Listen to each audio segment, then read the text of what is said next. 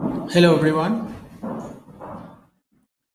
Welcome to this session about Sawtpedia.wiki, a new tool to listen to Wikipedia using QR codes. First of all, a quick presentation about myself. So my name is Yemen. I'm from Tunisia. Uh, I am the co-founder of Wikimedia Tunisia and the Wiki World Heritage User Group, and the co-founder of the Wiki Conference Wiki Arabia. So today we are going to talk about QRpedia and we'll see the new solution. So as you may know, QRpedia was a project for a mobile web-based system that used QR codes to deliver Wikipedia articles to users in their preferred language. QRpedia was conceived by Roger Bumpkin, a Wikipedia volunteer from UK, coded by Terence Sweden, and unveiled in April 2011. So basically, QRpedia server uses Wikipedia API to determine whether there is a version of the specified Wikipedia article in the language used by the device. So we scan a QR code, and based on the language of the device, the QRpedia system will will open the Wikipedia page in that language. So this was very useful, and it has been used in museums, in Islam institutions, historical cities, like we can see here, the project in Tunisia, in the Medina, at the old city of Tunis, used also in cemeteries. So it was a very useful tool, and still very useful tool. Nevertheless, in some occasion, listening to the article can be better than reading, especially for someone moving around. So, for example, if you are in historical city or museum, um, instead of reading the Wikipedia article, maybe it's better to listen to it. So, from this came the idea of Sawtpedia.wiki. So, what is Sawtpedia? So Sawtpedia is a generated QR code for Wikipedia article. Will be related to a monument, museum collection, to anything that has a Wikipedia page. That once scanned by a mobile device allows the user to listen to the Wikipedia page, if available, in the mobile phone language. So in more details, the tool is deployed on toolforge.org and allow the generation of QR code related to Wikipedia article that once scanned will fetch the Wikidata item for that article and then open, if available, the audio file from comments for the Wikipedia article using the Wikidata property P989 spoken text audio. If there is no pre-recorded audio on comments, Sawtpedia will generate an audio from the lead of the main entrance of the Wikipedia article using TSS text-to-speech system. The project was a joint development project between Wikimedia Tunisia, Wiki World Heritage, and data engineering and semantic research from University of Sfax. And myself and my friend Hossein worked on this project for this beta version. So let's try it. So for example, we have these very famous mosaics in the National Bardo Museum in Tunisia, depicting the poet Virgil. So this mosaics has Wikipedia articles in French, in English, and on Wikidata we were able to link pre-recorded audio file that have been uploaded on Commons, one in French and one in English, using the property spoken text audio 989 on Wikidata. Using Sawtpedia, we can generate one QR code. So as you can see it on the right-hand side of the slide. This QR code, if you scan it, if your phone is in English, then you listen to the Wikipedia article in English. If your phone is in French, then it will listen to the Wikipedia in French. If there is an article in Arabic and your phone uses Arabic language, then you will listen to the Wikipedia article in Arabic.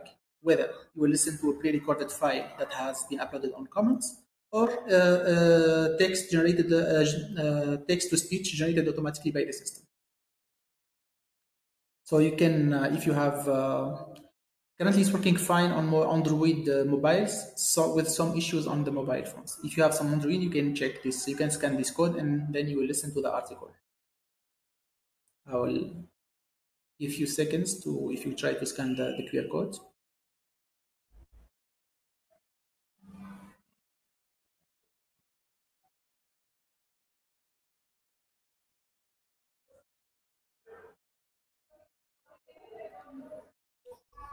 So this tool can be very useful, for example, to use your phone as an audio device in a museum, in a historical city, to scan the QR codes for monuments, for mosaics, or paintings, or statues, and listening to their related Wikipedia articles.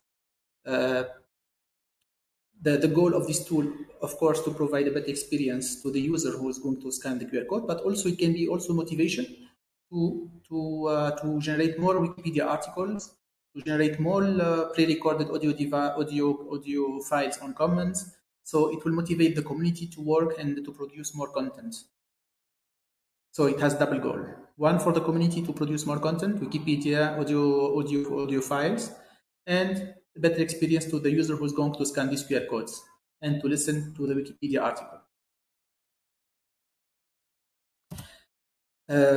What is next? For example, we can also improve the tool to be based on augmented reality. So one of the limitation of, the Sawtpedia, it's based on QR code. So it requires that there is a generated QR code that we need to place in front of the monument or in the museum. But using the augmented reality, it's possible that the system detect the monument or detect the piece exposed in the museum, and then trigger automatically the audio file related to the Wikipedia article. So can be a next step to improve the tool. Thank you very much. If you have questions, I would be happy to answer them.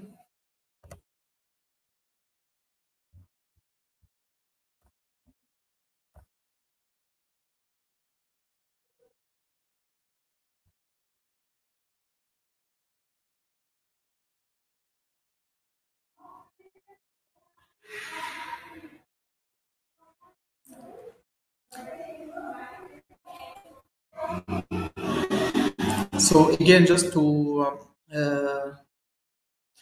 the this tool is inspired from QRpedia and has the advantage to be multilingual. So using one QR code, it's possible to listen to different language, to different article in different languages.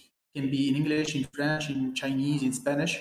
So of course, will requires that we need to create a Wikipedia article, and this is a motivation for the community to work and document the monuments and the museums.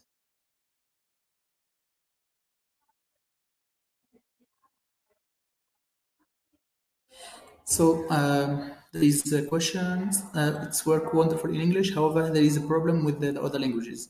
So for the other languages, I think the problem when there is no audio file on comments. For a better experience, it's good to pre-record the Wikipedia articles and to upload it in comments. Recording a Wikipedia article and upload to comments can be used by Sawtpedia, but can be also used by other people who cannot read correctly the Wikipedia article, so they can listen to it. So also it's a motivation to provide more audio content on comments as well. So the problem can happen when there is no pre-recorded audio files and comments. So the system will try to generate text-to-speech audio file, and this can of course, it's automatic generation, so we can have some issues. But if you are going to use this tool in a project in a museum or in a World Heritage City, so the community will try to document all the monuments and record the articles and upload them on Commons and make these audio files available for everyone. And it can be also collaboration with the blind wiki user group, for example, to record these audio files as well.